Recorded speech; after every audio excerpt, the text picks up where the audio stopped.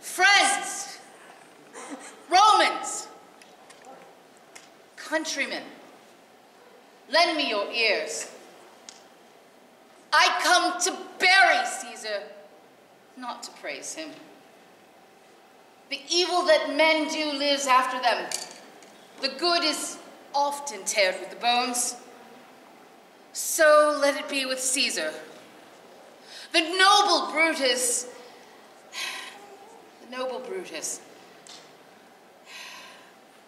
hath told you Caesar was ambitious, and if it were so, it were a grievous fault. And grievously has Caesar answered it. Here, under leave of Brutus and the rest, for Brutus is an honorable man, so are they all honorable men, come I to speak in Caesar's funeral. He was my friend, faithful and just to me. But Brutus says he was ambitious. And Brutus is an honorable man. He hath brought many captives home to Rome, whose ransoms did the general coffers fill. Did this in Caesar seem ambitious? When that the poor have cried, Caesar hath wept. Ambition should be made of sterner stuff.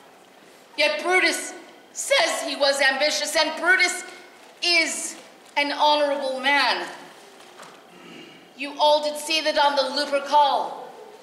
I thrice presented him with a kingly crown, which thrice he did refuse. Was this ambitious? Yet Brutus says he was ambitious, and Brutus is an honorable man.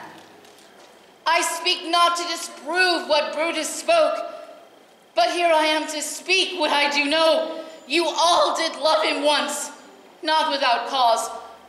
What cause withhold you then to mourn for him? O judgment, thou art fled to brutish peace, and men have lost their reason. Bear with me.